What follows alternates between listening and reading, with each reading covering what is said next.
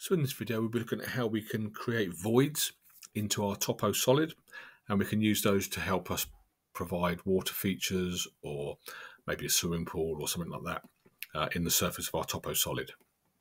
So I've got this set up so that I've got my 3D view, obviously. I've got my level 0, and you can see I've drawn a 2D section coming across here. This is going to help me identify things later. And when I'm in the section, you can see that I've got plenty of space below and plenty of space above to see things. So in my 3D view then, first place to go is massing and site.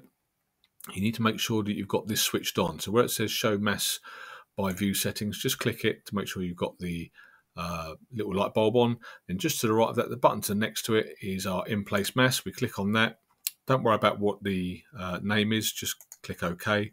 And for this, I'm going to use the circle button on here in the drawing palette, and I'm just going to draw out a 3 meter diameter circle. You can make yours any size or shape you want.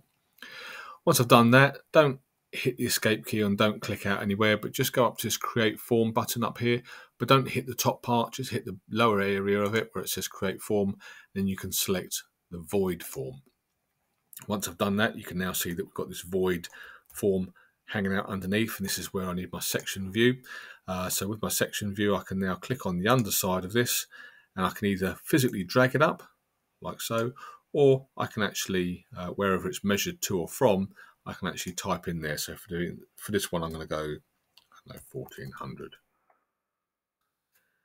Now drag it up, so it'll now be 1400 deep the void will be. So into 3D again, escape key to prevent me from adjusting that.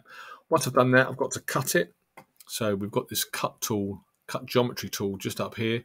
So I click on that, click on the outside of the Toposolid, and then click on the void form that I've just drawn. And then you can now see that it's created this void, this cutout in the Toposolid. Don't forget your green tick to finish up this particular part of the drawing, and then you can see we've got this nice void cut out. Next job really is to start, is draw a wall around the inside, and then put some, maybe a concrete base down, and then fill it up with water. So to do that, go into level 0.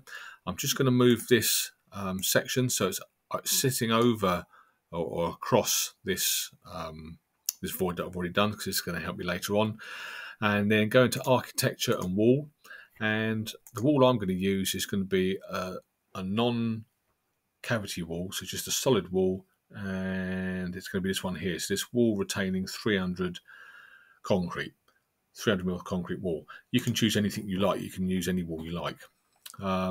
So the location line, where it says wall center line, I'm going to change that to finish face exterior. Not going to worry about anything else just yet. And I'm going to use the pick lines tool. And then when I'm in pick lines, when I'm in here, can you see that when I hover, I can have the blue line on the inside or the outside? I want it on the inside, because that's where it's going to place the wall. I want that wall to be on the inside. Now the wall will be too high, so when I go into 3D, we can see that it's sitting up. We want to lower that down into the to the recess. So we can do that a number of different ways. So we can go into section 1 and just click on it, and then we've got these arrows where we can just pull things about. So I could just drag that down, or I could use the align tool. So I could actually type in AL on the keyboard, and it's destination followed by the subject, and that brings it down. And now we can see the wall actually sinks down into the bottom of our void. We could also use the align tool while it's selected and bring it down to this level line. So we could bring that down, or we could just physically drag it down, however you want to do it. The height of the wall is up to you, where you want that to be. I'm going to bring this one up so it's just above the level line. They want to be the same. And again, in my 3D view, we can now see that wall is actually sitting in there quite nicely. Next job is to put the concrete base in there. So for this, back to my level 0, and I'm going to choose a floor. Now the floor I'm going to use for this one is just this one here. Although it's an upper floor, it's a nice size for what I want it to be. And I'm going to use the pick lines tool again to create its boundary, like so, green tick, and then into my 3D view, and we can see that it's actually sitting up way too high. So if I go into section 1, again, I can use the align tool, AL, destination, followed by the underside of it. It now brings that down into the underside, and now I've got my depth back.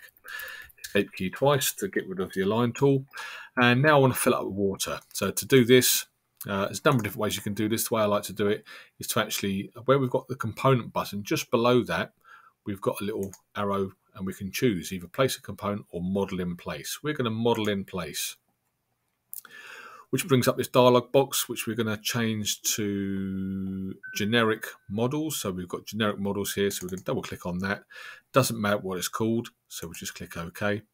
And then once we've got this done, it's going to be an extrusion. So the top left-hand corner here, we've got this solid extrusion button. So we click on that, and then we've got back to our drawing palette again. So I'm going to go back into level 0, and again, I'm going to use the pick lines tool. And on the inside there, going to create these lines around the inside. And if I go into 3D, you can see those lines there. And then once I've done that, I'm going to green tick. And then you can see we can now give it some depth. So in section, you can see this is going to be our water. So I need the bottom of it to sit on the top of the concrete there. And I'm going to bring the top down so it's just below the edge of the lip of the surface. Now, before I green tick this, on the left-hand side here, I can actually change its material by category. So just click into there, and I'm going to type in water and see what we get. I'm just going to use this one here for now. And then once I've done that, go back into the 3D view so we can see it. And then once we're happy, we green tick, and then we got our pond or our water feature actually filled up with water. And that's how you create that.